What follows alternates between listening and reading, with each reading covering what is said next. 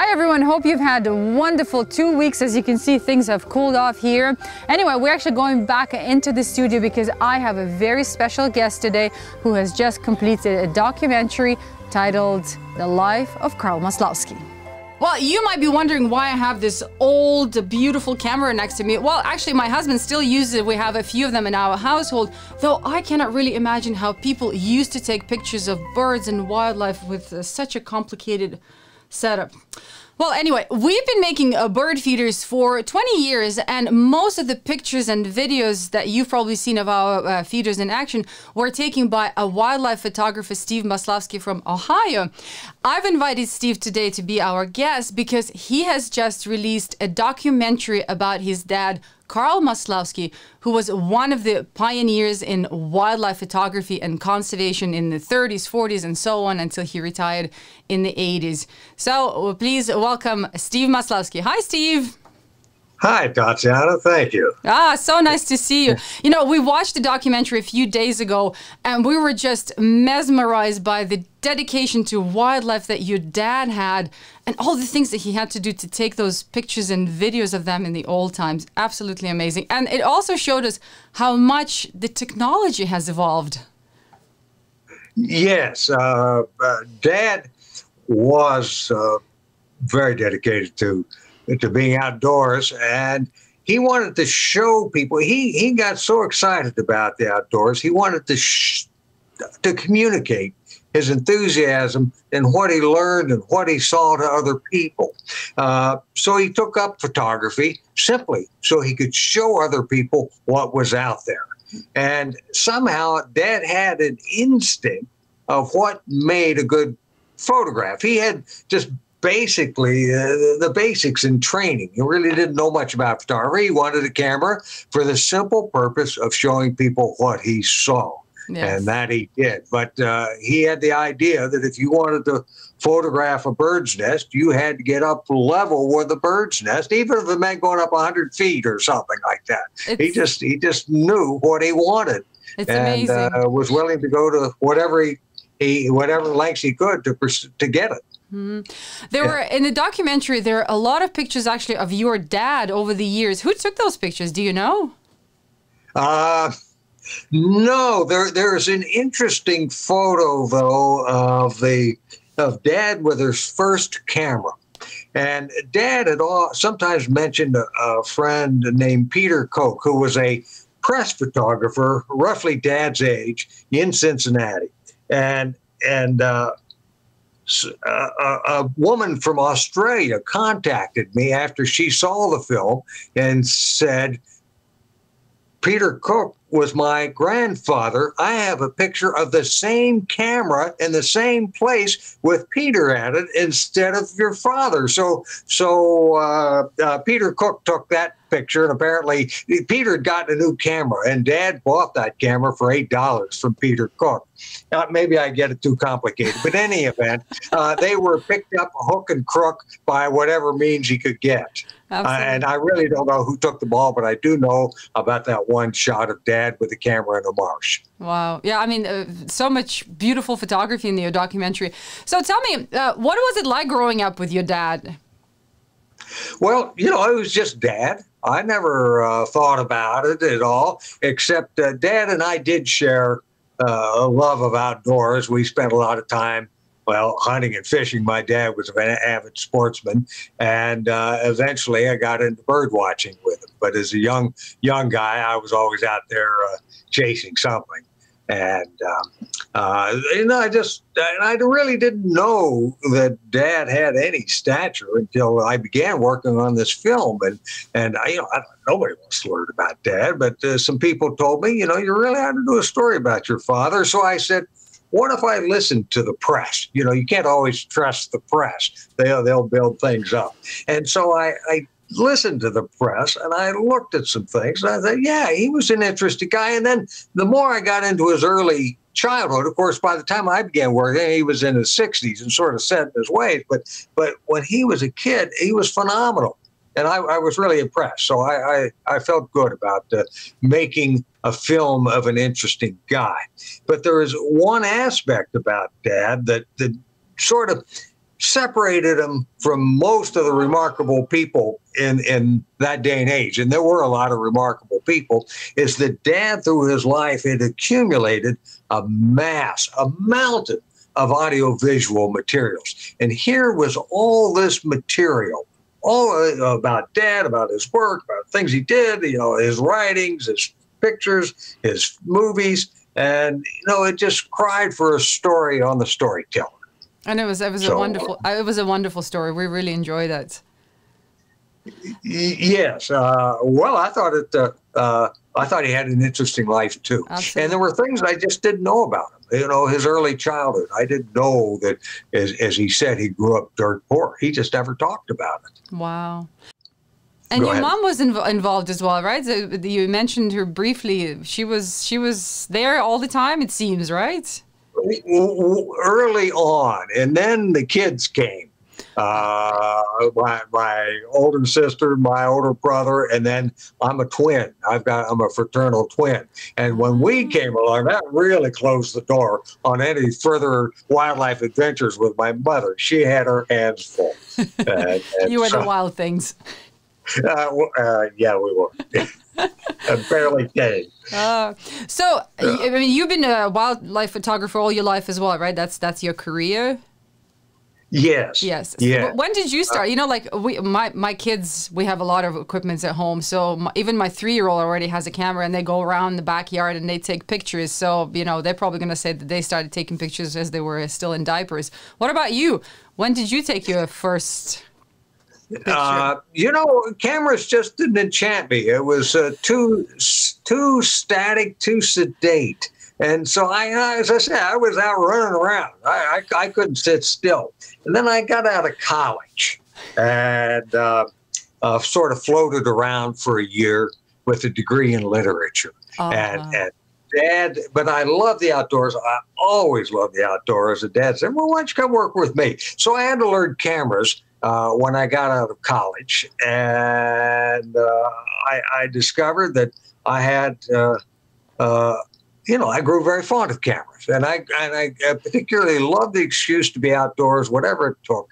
And so for Dad, cameras were not his passion. His passion was communicating about nature. And for me, cameras were not my passion. My passion was being outside, photographing birds or foxes or whatever I could, just say anything to be outside.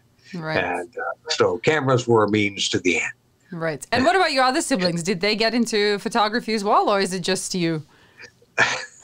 Well, my twin brother, as I say, we're fraternal twins.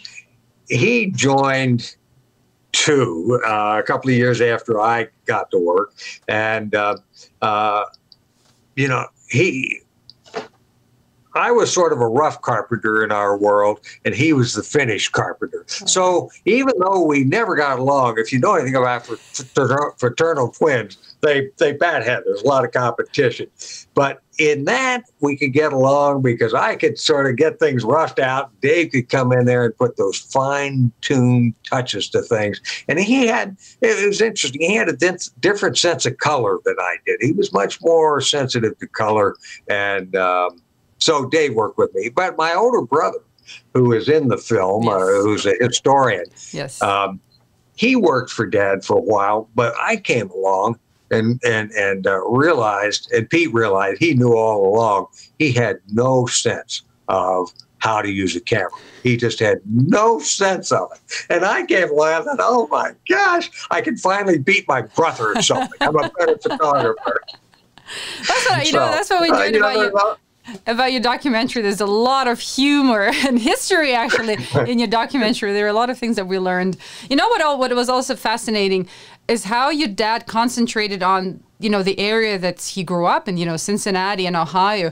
And people always try to go somewhere else to discover wildlife, but I guess we all forget that there's still so much stuff, so much wildlife around us. Like, take our backyards. If you leave it alone, there's so much stuff comes to you, right? Is that what you've been doing as well? You have so many birds in your backyard. Yeah, you're just proselytizing the area where we are. And we're in Ohio, and this land is very rich, and it has touches of north, touches of south. We've got everything here. We cover, we represent what we photograph, or what we have in Ohio represents about half the continent. And you get out west where the grand animals are, the elk, the bears, the mountain lions, and that's a very small segment of the nation, really. So we do have a lot here.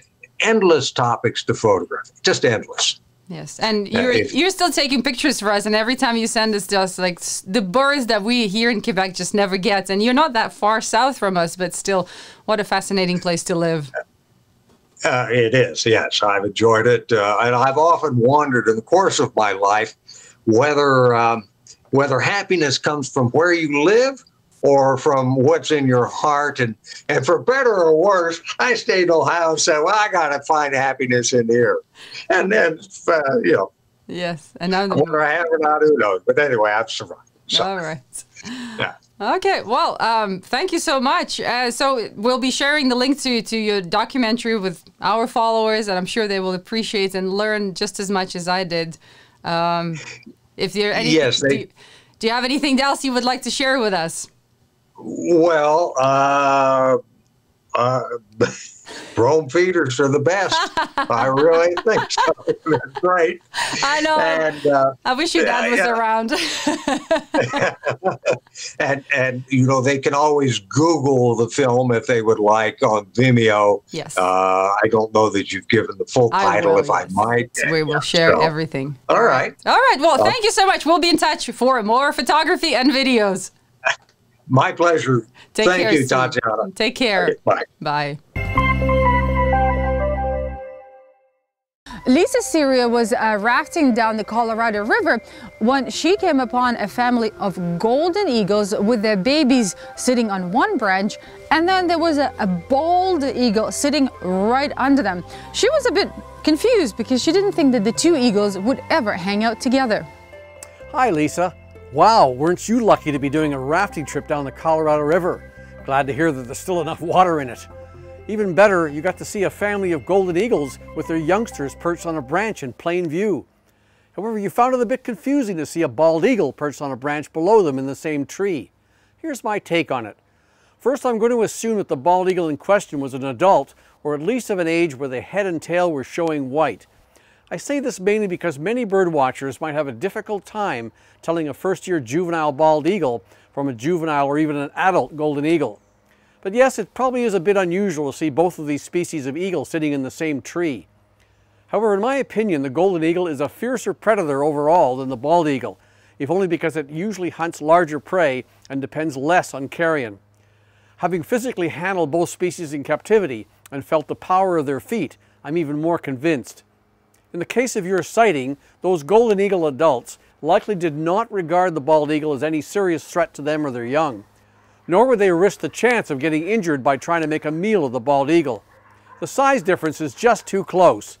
So it really wasn't a case of the two species hanging out together, but more of a situation where they were both just using the same convenient tree perch for resting.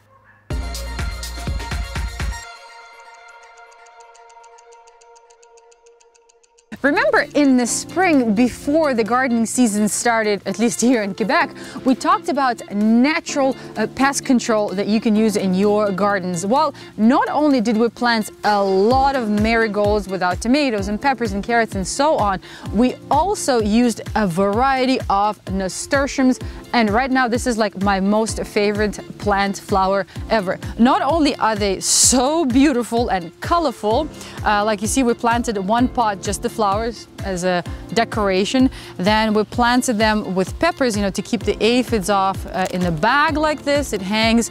And then we also have a pot with peppers and nasturtiums, and everything is doing so great. We also have nasturtiums in the ground with carrots and peppers and other herbs, and they all seem to be happy coexisting. Another thing that I love about these flowers is they attract bees and hummingbirds, and they are also completely edible. So you can eat the leaf, you can eat the flower. Flowers actually look so pretty in salads. And then when you look for these pods right here, before they dry out completely, you can also eat them. They're a little bit spicy, but I really like that. Try it out.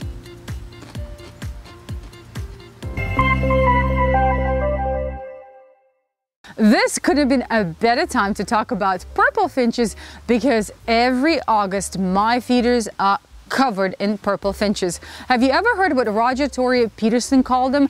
A sparrow dipped in raspberry juice. You know, when I heard that expression, it really helped me distinguish purple finches from house finches, because now I find that house finches have a lot more orange in their plumage comparing to purple finches. The next problem is distinguishing immature female purple finches from house finches. What I do is I look for a whitish eyebrow on their face. If it's there, then it's a purple finch, and if it's not, then it's a house finch.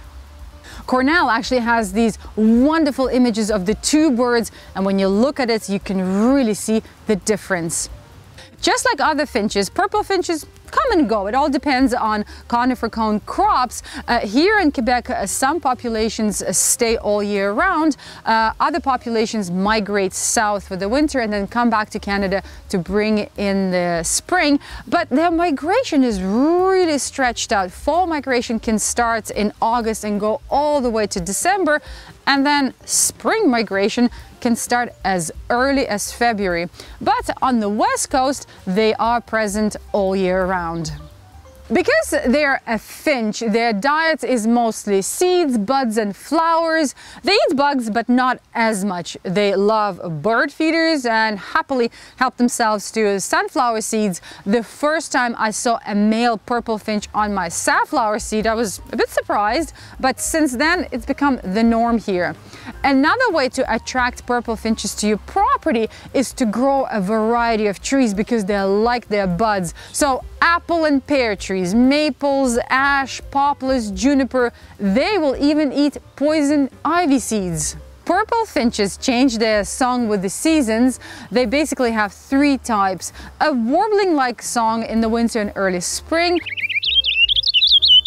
a territory song during their breeding season, and then a vireo-type song in the fall and also early spring.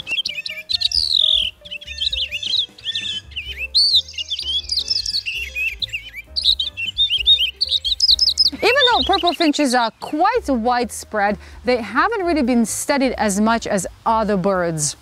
They seem to be monogamous, and pairs keep to themselves during their breeding season, and then they flock with other birds, especially pine siskins, during the winter. Both females and males build a nest. Females lay about 4 eggs, and they're really reticent to leave the nest while they're incubating. Both parents feed the young by regurgitating food, which is mostly seeds.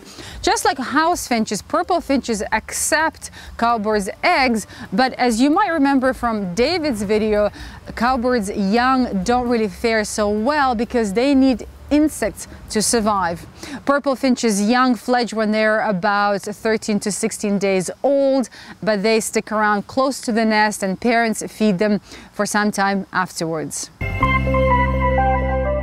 Well, that's it. That's all for now. Enjoy Steve's documentary about his dad. I hope you can plant some nasturtiums, maybe if not this year, maybe next year. Our photo contest is still open. It's I'm just looking, not staring. Take care, everyone. I'll catch you in 2 weeks.